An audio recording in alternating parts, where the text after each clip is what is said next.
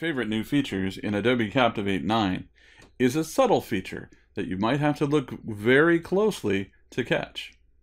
When you insert a new quiz question in Captivate, you simply insert it as you have in the past. Click on multiple choice, for example, and say OK, and the question will go in just as you expect it to.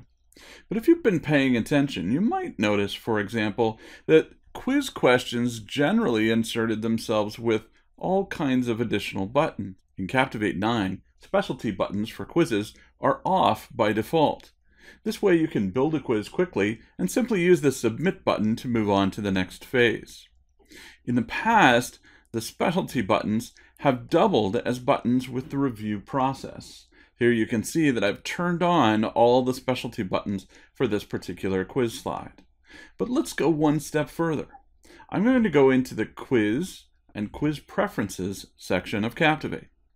Here, I'll go to the settings under the quiz settings.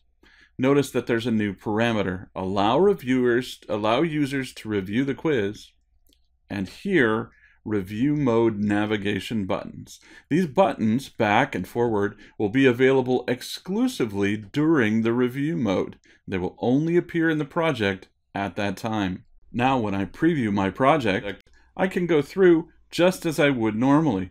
Notice that there are no additional navigation buttons here.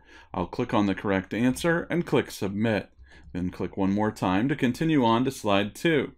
Here on slide 2, notice that the back, skip, clear buttons, all the buttons that I specifically asked for, are in fact present during my first round, but there are no backward or forward navigation buttons for the review mode.